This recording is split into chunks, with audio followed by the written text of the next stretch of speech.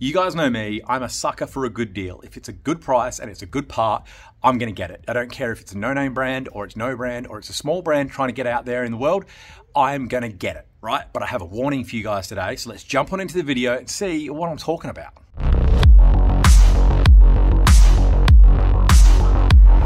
Right, so you guys will know, if you watch my videos, something like this carbon rear diffuser, right? I do love to experiment with cheap parts.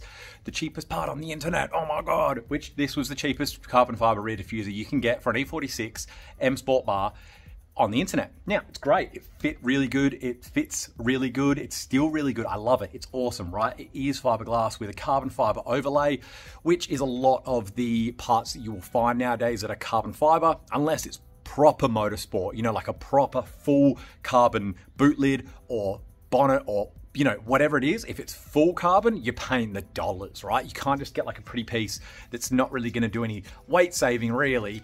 It's just going to look the part. It's not going to be hydro dipped, but it's as close as you can get while still saving dollars, okay? Now, the warning I have for you is some parts you do have to spend a bit more money, and my example is this car cover, right? Terrible timing for someone to start grinding, but whatever. This was cheap. This is the third one I've gone through. And as much as it's got a soft underlayer, so it doesn't scratch the paint as much, obviously, as long as you got the car clean and so on and so forth, it's all well and good. All right, nice soft layer, lovely. Nice weatherproof layer, lovely. But oh, what's that? Oh, it's split. Oh, what's that? It's ripped. Okay, that was my fault because I closed the boot lid and it was caught in the corner. But if you look, see the little flaky bits? Yeah, look at this.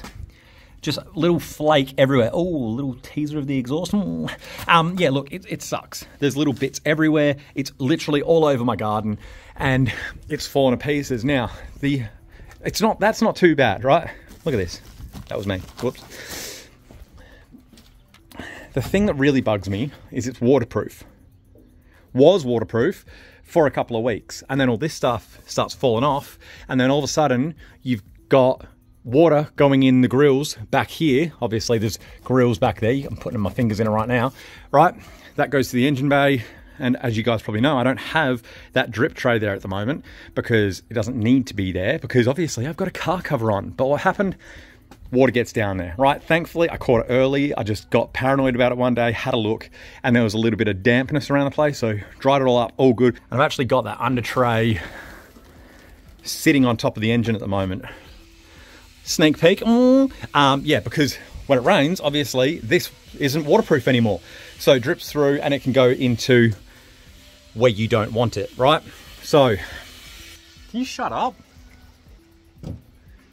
So my warning is, please be warned that sometimes when you buy cheaper parts, you don't always win out of it. There are the losses that come with the wins. Carbon fiber diffuser, big win. These are indicators, big win. But this, big loss. And when I say big loss, obviously it's not a big expense loss because they're like 30 bucks. But when you pay 30 bucks and then you pay 30 bucks and then you pay 30 bucks, you probably should have just spent 100 bucks or 120 bucks on a good quality one that will actually last. Make sure that you're getting the multi-layer, the weatherproof, the blah, blah, blah, blah, blah, if that's what you're gonna need it for, which for me, that's the sky. So I need it to be properly weatherproof out here. Now today we actually have a sponsor, kind of. Company reached out and said, can you do an honest review on our product? So let's go on and quickly do that. Today's sponsored ad, I guess you could call it, because they sent it out for free, which was nice, is Diabit, sorry if I'm pronouncing that incorrectly, OBD2 scanning tool, right? So this is obviously an OBD2 scanner. Plug it in, download it onto your phone and get it working. So I'm gonna go through the steps with you right now to show you how simple and easy it is to work and install. So firstly, we're gonna plug it into the car. So then we're just gonna turn the car on and we're going to scan the back of the box. QR code, you just scan it and it gives you all the instructions on how to set it up. It gives you the app and all that kind of stuff. So I'm gonna quickly scan that, get the app onto the phone and then show you guys. So once we scan the QR code, come to this website, hit download, installs the app straight to your phone, and then bam, hit open, loads a little bit, and then you're in. Put your car's details in, connects to the scanner, and then you've got your dashboard. Now you slide across to that. You've got all your different RPM, fuel consumption, a whole bunch of different gauges, and then you've even got custom gauges. You can pick whatever you want to go on that screen. You come back, scroll down, you've got a whole bunch of different features.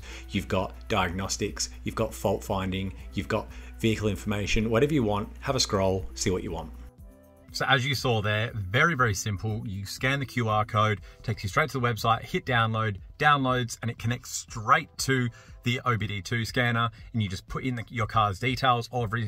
Obviously, mine were already in there for the Haval GT, and you can go through all of those different settings that we just spoke about. It's really good. It's really simple. The link is going to be in the description if you want to go and buy one. Sorry, I don't have a discount code or anything, but maybe I do. Did they give me one? If they gave me one, it'll be in the description. If they didn't, then, well, you can go down there and have a look.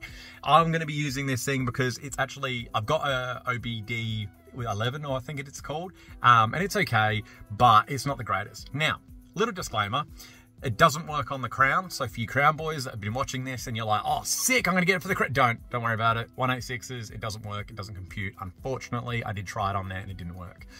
It's more newer cars. So if you've got things like Golf GTIs and, you know, all your newer cars that aren't from Japan, maybe, they'll probably work on. I would say it would work on the Beamer, but obviously I don't have a battery in the Beamer and I don't have an engine in the, well, connected into the Beamer. So it's a little bit hairy on that one. But yeah, it's the newer cars it's going to try. I'm sure they have on their website a list of cars that it will work with. So go and do your research and then you can go and buy one.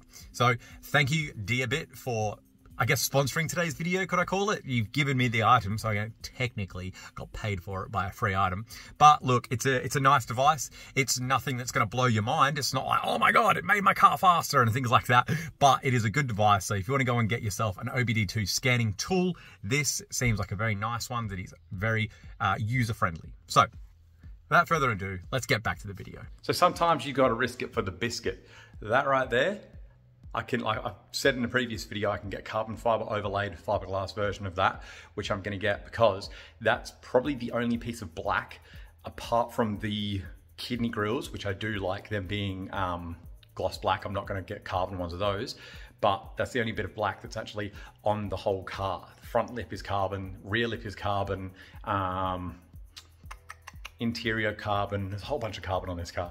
So I'm going to change those out, but they're like 120 bucks shipped and I need to risk it for the biscuit. Do I go and get that, or do I go and spend $400 and get ones that I know will be good, but I'm also going to spend $400 on them? You know, I'd rather have 280 bucks sitting in my back pocket so that I can go and get the new non-camber tops for my coilovers and get my coilovers in, which we'll be doing very soon.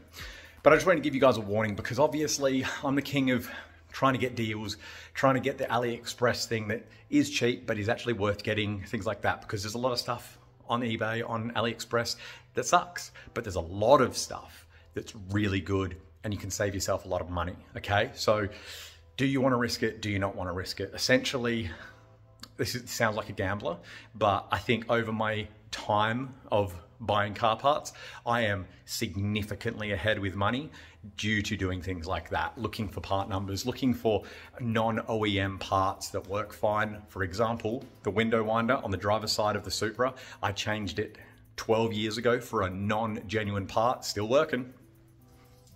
I saved myself like 300 bucks there, still working. So it's up to you guys, obviously, but I did want to give you a warning because sometimes, like the car cover, you can buy a part and it sucks. And then you just get caught in this, oh, but it's cheap, and you keep buying it and it keeps sucking. But sometimes you just go and get the better version, right? So I hope that does help some of you guys. Yes, it's worth the risk sometimes, but you will get burnt every now and then, and it's okay because in the long run, we are ahead, okay? Do your research. Take your risks if you want to. It's on you, but I like to. It's a bit of a game. Thank you for coming along. I hope you enjoyed the video. I hope you got a little bit of info, a little bit of help, a little bit of entertainment for your day. Thank you for coming along. Please like, comment, subscribe. I'll see you in the next one. See you guys.